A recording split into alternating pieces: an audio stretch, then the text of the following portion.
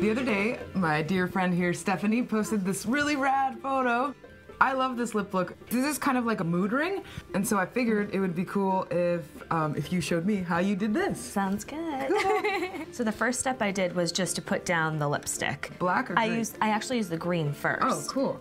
This is kind of like a black to green ombre. I figured we could start off with Plan 9, which is this awesome, cool green.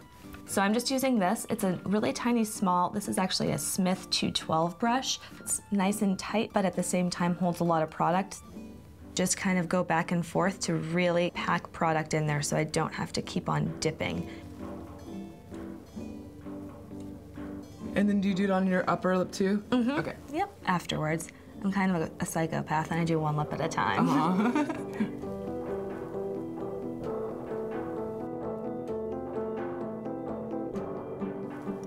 Okay, cool. So next what I do is put it on the back of my hand. That way I find that it's a little bit easier to get the exact amount you want. And just using the square part of the brush, I just kind of start to outline my lip and then just kind of start to feather it upwards. Okay, cool. So I'm gonna use Everlasting Liquid Lip in Witches, and then use the back of my hand as like a palette. This is like a super opaque formula, so a little bit actually goes a long way.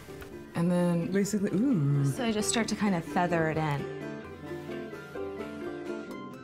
How far in are you bringing it, like to? Just kind of like if you're looking straight ahead, where your pupil would be.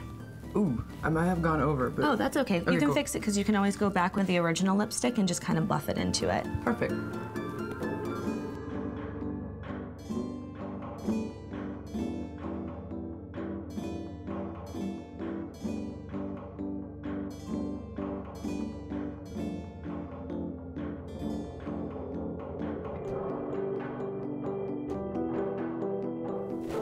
Yours looks real good.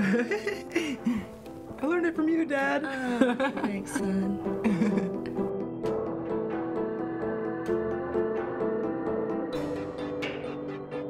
Almost last but not least. The eyeshadow? Mm-hmm. Okay. Now I'm gonna go in with my own personal Iggy. This is awesome. It's like my eyeshadow obsession right now. And this is just a small little eyeshadow brush. And I'm just lightly patting, almost like a little kitten paw. And then I'm just gonna stamp it. And you don't wanna really like drag it because it'll pull the product from underneath it. So you're just stamping it down and then pressing. Are you doing it all over or just in the center? Just in the center. Okay. I'm gonna get crazy and I'm gonna finger fuck your eyeshadow. Go for it.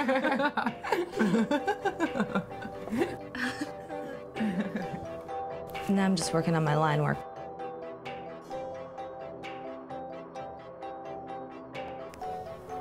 Cool. I think I did it. Yeah, you def did.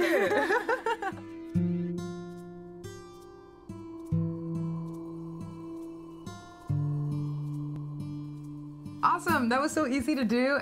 Thank you so much to you, Steffanie, for coming all the way out here. Thanks for having me. Steffanie is definitely one of my makeup muses, and so I'm gonna make sure to include all her info in the description, and you guys should make sure to follow her if you want to be as inspired as I am. All right, till next time. Woo.